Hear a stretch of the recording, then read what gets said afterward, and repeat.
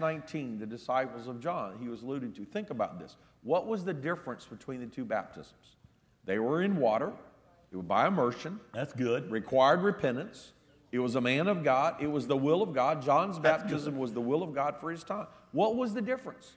The only difference was their new understanding of Jesus. That's so good. And calling the name of Jesus. That's so good. Now, in our Western culture, this is a common thought. Well, now that I understand it, well, God accepts my baptism. Well, if it's just the same, I was already baptized, Father, Son, and Holy Ghost, well, wouldn't that just be the same as long as I understand it? That's the way we think. But if you go back to the apostolic practice, in the Bible, faith is not primarily what you think.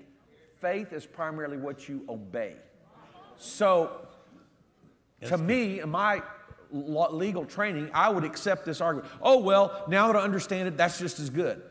But Paul said, no, I'm going to baptize you a second time specifically to take on the name of Jesus. Yep. So here's what I would say. If somebody's already been baptized some other way, I'm not here to attack you or condemn you. In a world of millions of people that care less about following the Lord, if you took a step of baptism, I appreciate that. I think God appreciates that. All I would say is, don't be satisfied with the step you took formerly. Now that you understand more clearly who Jesus is and what the New Testament says, don't be satisfied with your previous step, but confess your faith by action, by taking on the name of Jesus.